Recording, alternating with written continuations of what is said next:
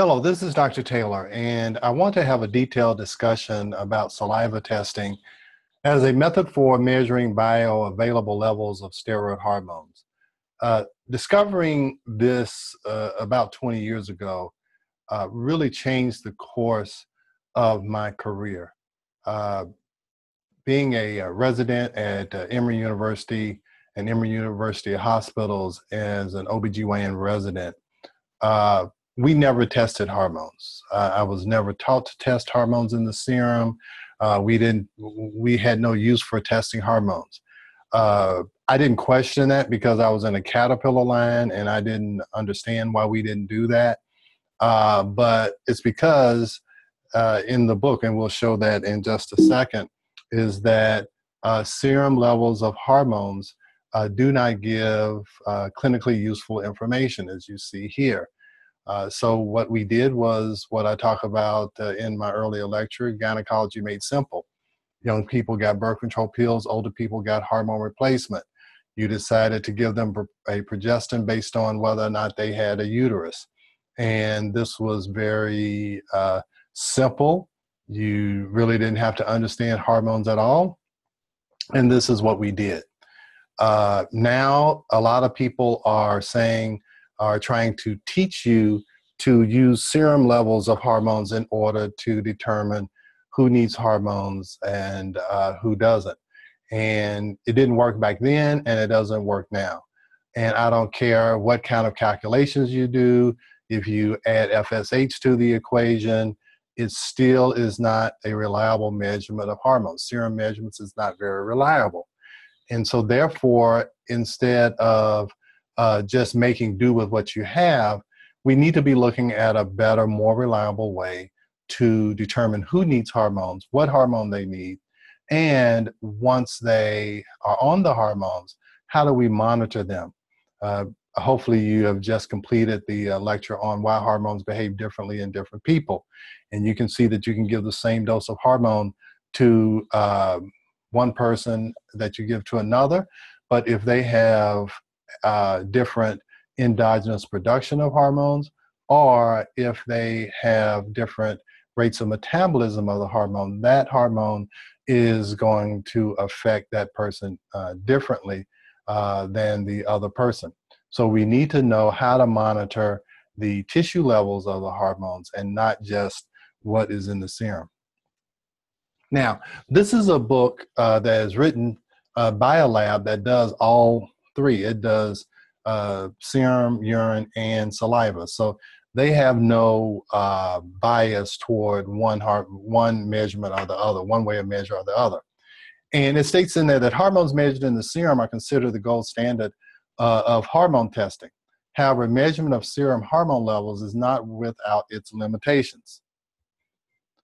Serum levels change more slowly, so the effects of treatment are not as quickly observable. When exogenous hormones are introduced, serum, urinary, and saliva levels do not correlate. So again, once you give a hormone that is outside or that comes from somewhere other than the specialized tissue, then serum, urinary, and salivary levels, they don't correlate much at all. And the reason why is that lymphatic and red blood cell delivery of hormones are not mirrored by the serum. Again, the steroid hormones are lipid soluble, so they're going to go more toward lipid soluble areas. And the red blood cell cell membrane is lipid soluble, so it's going to be able to deliver that steroid hormone. In the serum, if it is hydrophilic, then the serum is going to reflect more of what's going on. But since these are lipophilic, then there is delivery through the lymphatic and the red blood cells, and you don't see that in the serum. Now, sometimes when you read the literature and don't really understand the physiology, biases that you don't know that you have can be revealed. Now, this article says, caution on the use of saliva measurements to monitor absorption of progesterone from transdermal creams in postmenopausal women. So let's look at their reasoning.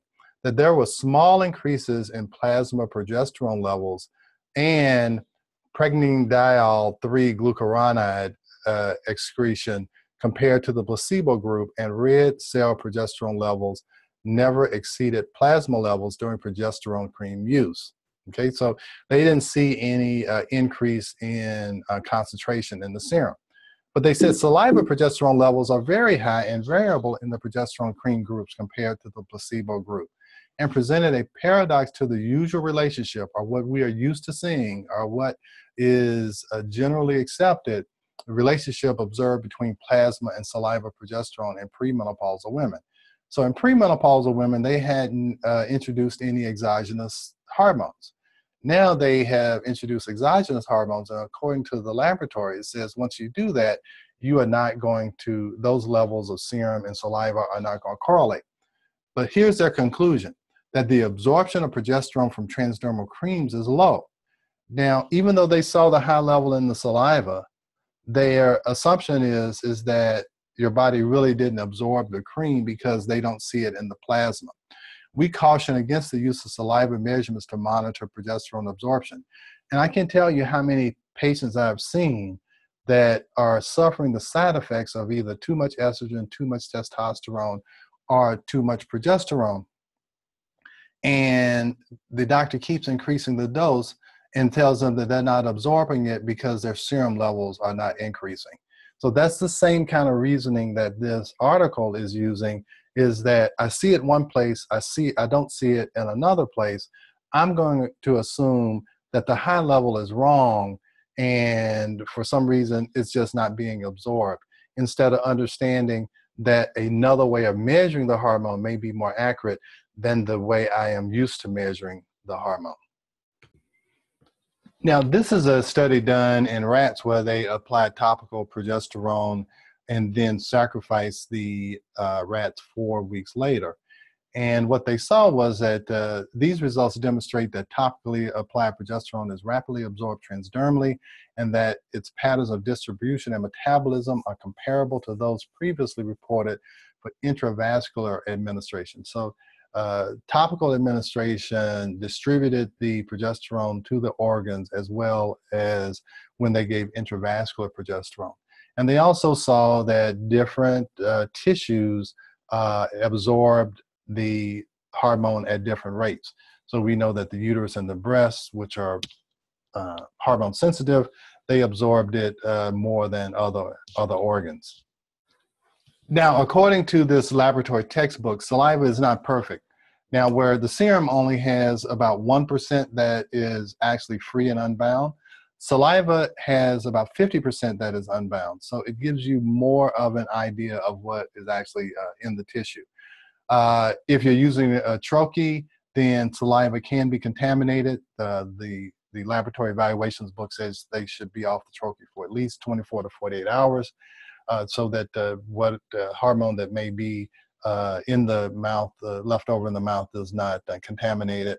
Bacteria in the mouth may affect levels in the saliva, but at the end, the book on the book says on tells about which method of measurement may be the most reliable. The last bullet point here says hormones appear to be reliably tested for in saliva.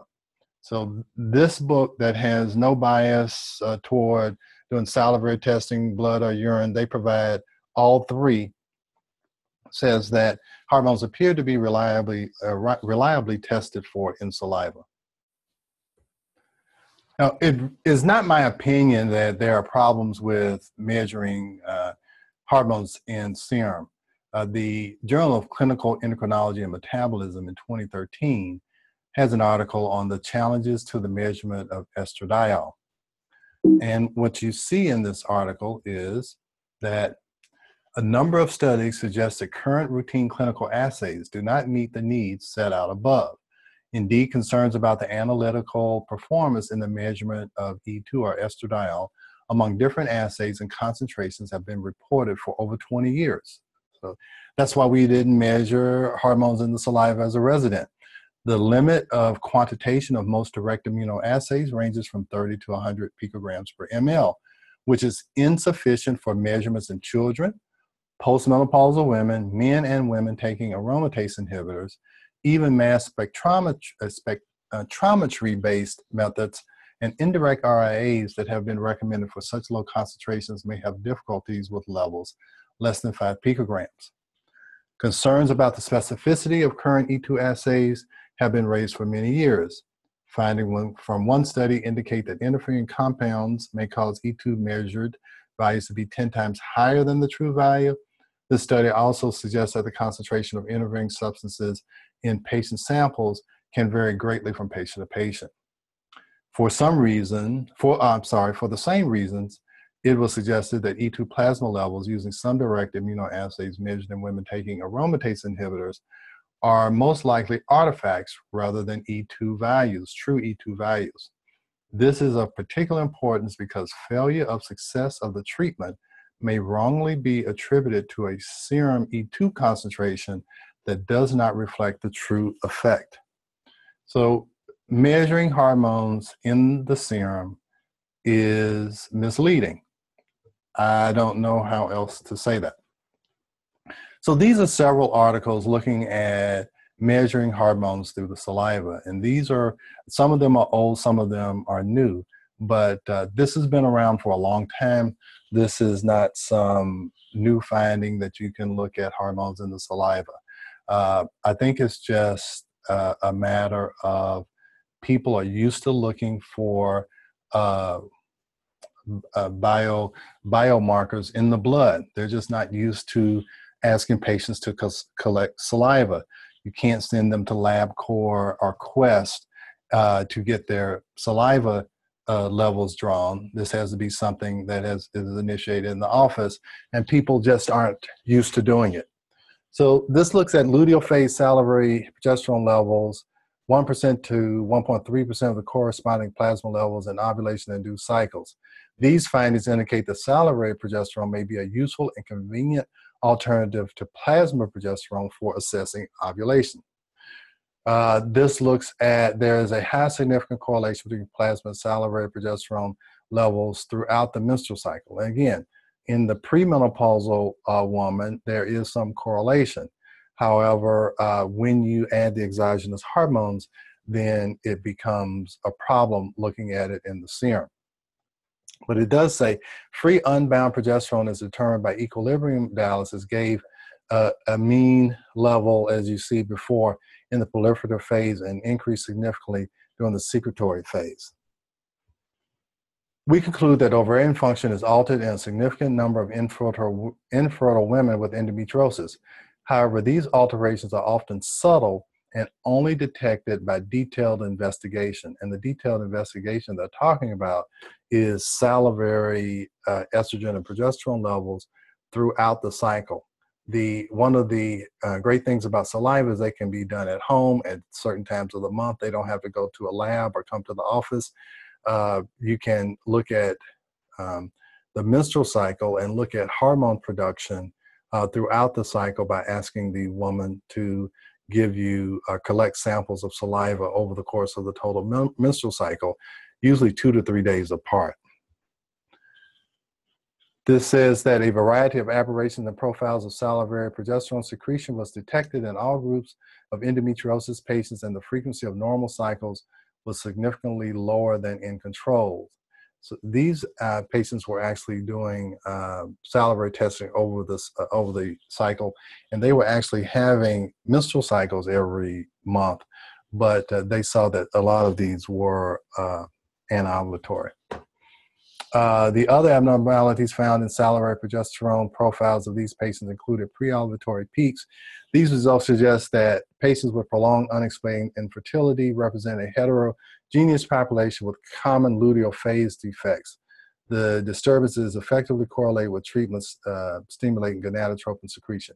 I just want to show you that these studies were all using salivary progesterone and estrogen levels because it gives you more of an overall view of what's going on through the menstrual cycle in these infertile patients. And I just want to, we don't have to read all of these, but I just want to show you that in research, especially looking at infertile premenopausal women, that they use salivary testing. Again, why? Because collecting saliva is an attractive alternative to the more conventional procedures because of the ease of frequent collection and freedom from religious and social constraints. You can see this. They were looking at subfertile women. This is looking at salivary measurements of E2, where the Endocrine Society said that we have trouble with measuring estrogen or estradiol in serum, and it may not show the true effect. You can see here saliva measurements of E2 and progesterone can be used as a non-invasive method for assessment of ovarian function. Daily luteal progesterone levels. These are just more studies to see that saliva progesterone is not something that is, out of the ordinary. It's not something that is on the fringe. It is a part of research. Our results suggest that daily salivary progesterone profiles during the luteal phase and the simple estimation of mid-luteal salivary progesterone appear to be useful for the diagnosis of luteal phase defects. Salivary progesterone measurements reflect serum concentration and provide an attractive alternative to serum measurements. It should become increasingly popular in the gynecological and endocrinological investigations, especially in longitudinal studies. Serum progesterone, and these are just, and all of these articles, I think I have either the abstract or the actual article as a part of this course. I have been talking about this for a long time. I just want you to see that it is not something that I dreamed up, but there's article after article. This is from the Clinical Journal of Clinical Chemistry. We can just keep going. This is the article, Sensitive Salivary Estradiol. We see that serum estradiol, according to the Endocrine Society, is not very sensitive, where salivary estradiol is very sensitive. And this is just a excerpt from that article. We can keep going. Just want you to see Journal of Steroid Biochemistry, 1983. Determination of salivary progesterone concentrations in samples collected by women daily over extended periods of time provides a valuable means of assessing ovarian function. Such assays may be used to monitor ovulation induction therapy. Measurement, this is clinical endocrinology, measurement of salivary cortisol. Now, salivary cortisol has become the gold standard for diagnosing Cushing's disease and looking at adrenal dysfunction. Salivary, but not serum or urinary levels of progesterone are elevated after topical application of progesterone cream to pre- and postmenopausal women. So again, once you give an exogenous source of hormone, then serum levels are definitely not going to tell you much. This conclusion, salivary progesterone measurements confirm that topically applied progesterone is absorbed despite the lack of change in serum progesterone concentrations. However, at the dose administered, serum progesterone levels do not reach those observed after oral or vaginally delivered progesterone preparations. Higher doses may be required to induce biological responses within the endometrium. The statement that higher doses may be required to induce biologic responses within the endometrium, that's probably not correct. Those studies have already been done. There's studies to show that normal levels of salivary progesterone in postmenopausal women was able to produce secretory endometrium in the uterus. There was not an increase in proliferative endometrium. Even though the serum level was not changed very much, the salivary level did show that there was adequate progesterone, and the endometrium showed the expected secretory changes. This article says, after application of topical progesterone, saliva and capillary blood levels are approximately 10 to 100-fold greater, respectively, than those seen in serum or whole blood. High capillary blood and saliva levels indicate high absorption and transport of progesterone to tissues.